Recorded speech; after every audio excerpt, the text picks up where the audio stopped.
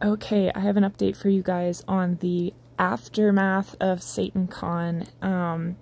This was an article that was posted by Charisma News. I'm usually really cautious about Charisma's content. They do tend to sensationalize stuff, but I wanted to share this particular one.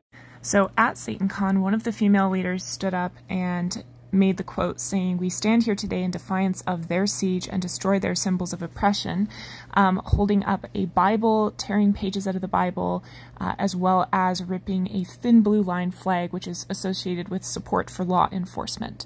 So these were some things that were going on at their convention, but here's some good news.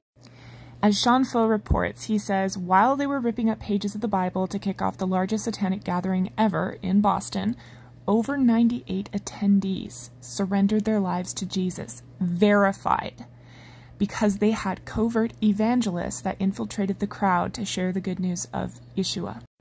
During the same time that SatanCon was ongoing, there was another conference down the street called Revive, and this was Boston's Christian conference. The Christian community also responded quite strongly to this convention that was ongoing.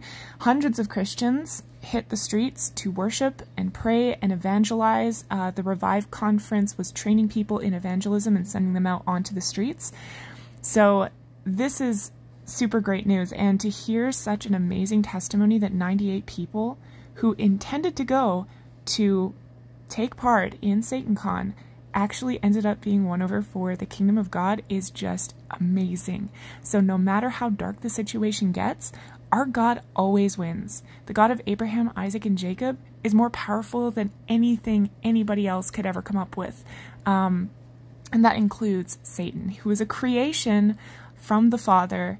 He is definitely not on par in terms of authority with the Lord.